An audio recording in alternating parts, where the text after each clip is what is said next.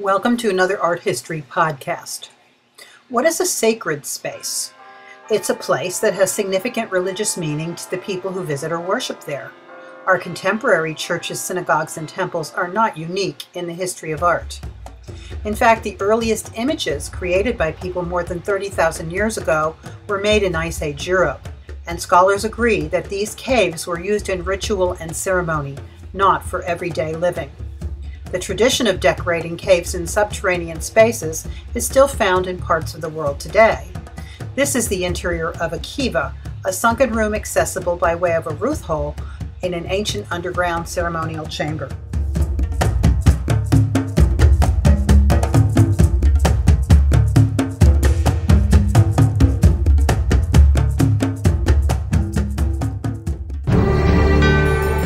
This is the first human-constructed holy place.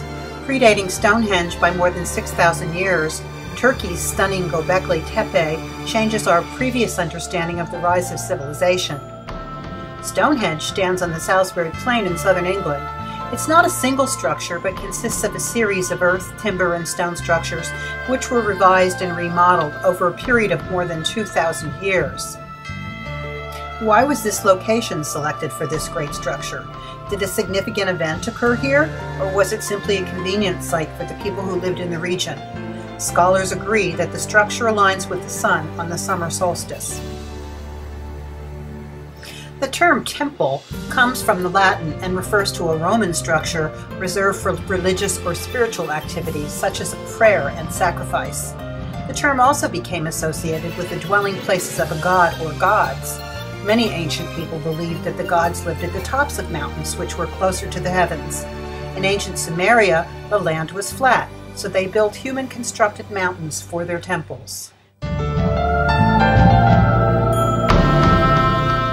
Today, most religious buildings are intended for congregational worship, where groups of people gather to celebrate their god, reaffirm their faith, and receive spiritual comfort. Ancient Greek temples were rarely used this way. They were meant to serve as homes for the individual god or goddess who protected and sustained the community.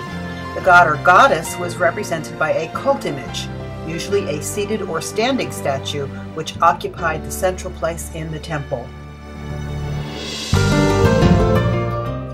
The most important architectural innovation of the Greeks was the external colonnade, emerging in the 7th century BC. It formed a sort of curtain around the temple, solid but transparent, screening the sanctuary and the cult image from the outside world.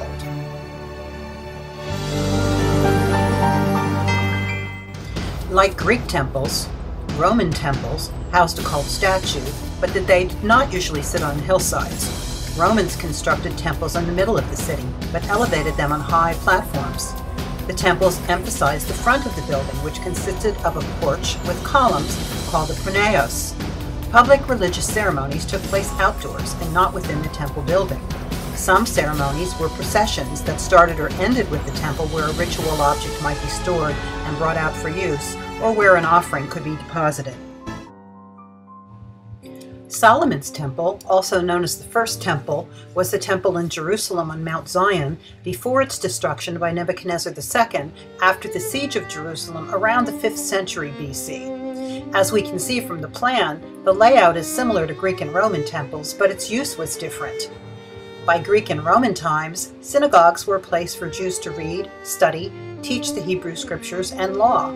It also served as a sort of community center for hosting social functions, debating political matters, settling disputes, housing temporary travelers, and storing and distributing charity. Religious services included psalm singing, readings, prayers, and a sermon. The form of a synagogue is conditioned by function, the volume compact and often rectangular. The entrance, usually on the west side of the building, leading to the main hall for men and premises for the women. In the center of the men's hall, a platform is constructed. This bima is designed for Torah readings, and the Holy Book is kept in a bay or cupboard in the eastern wall facing Jerusalem. Since Christianity evolved from Judaism, congregational gatherings are quite similar. Roman temples were not designed for group worship, so as Christians needed places to worship, they adapted the Roman meeting hall or basilica. These rectangular buildings had a raised speaker platform in a rounded recess called an apse. This was also an appropriate place for a priest or speaker. Early Christians did not sit in pews, but stood or kneeled throughout the ceremonies. As Christendom grew and spread, churches also grew in size and complexity. They were often adorned with stained glass and sculpture to help worshipers visualize and understand the Bible stories, but the main function of the church remained the same. As long as there was a place to gather and a speaker's place for the altar and the priest, the rites and the services could be celebrated.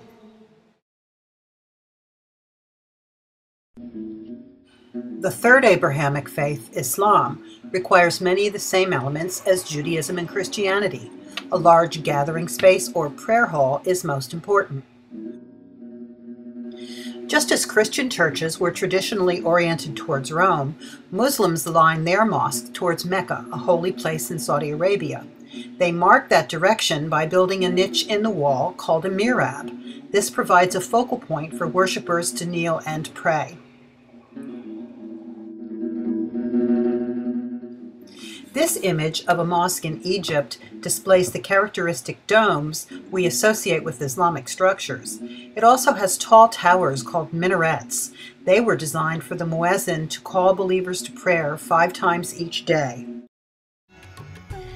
Many Hindu temples are located in key geographical points, such as a hilltop, near a waterfall, cave, or river, because some believe that the Puranas mention that the gods always play where the groves are near rivers, mountains, and springs.